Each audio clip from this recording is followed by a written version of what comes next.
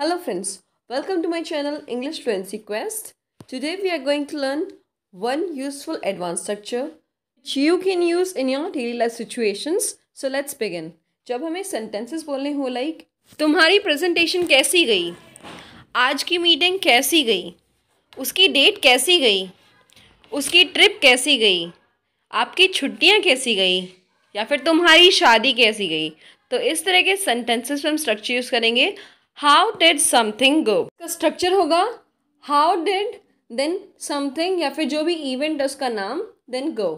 Okay, let's see some examples. First example, तुम्हारी presentation कैसी गई। How did your presentation go. How did your presentation go. You can say in positive manner it went well. Negative way में आप बोल सकते हैं it went badly. आज की मीटिंग कैसी गई। How did today's meeting go. How did today's meeting गो। उसकी डेट कैसी गई। How did his date go. How did his date गो। उनकी ट्रिप कैसी गई। How did there trip go. How did there trip गो। आपकी छुट्टियां कैसी गई। How did your vacation go.